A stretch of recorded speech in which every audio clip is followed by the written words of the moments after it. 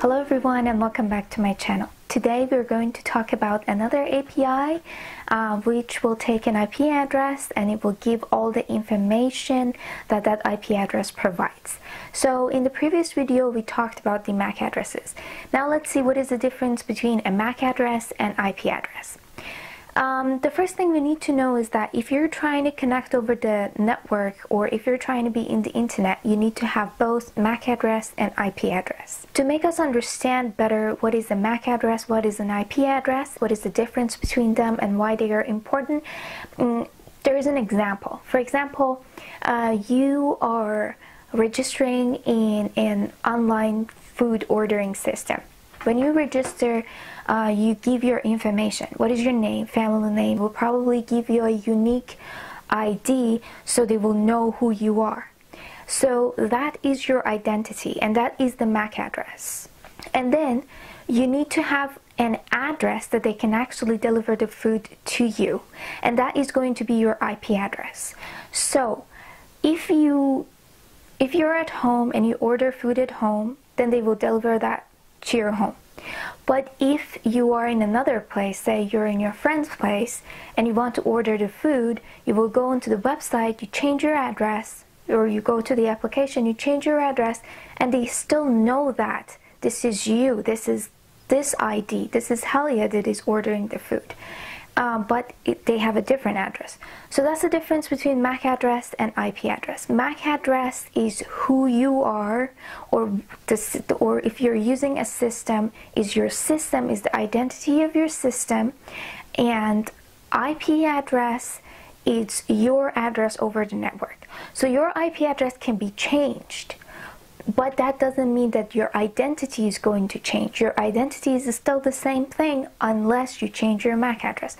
So now that we cleared what is the difference between IP address and MAC address, let's take a look at this API. So this API is only free for non-commercial purposes.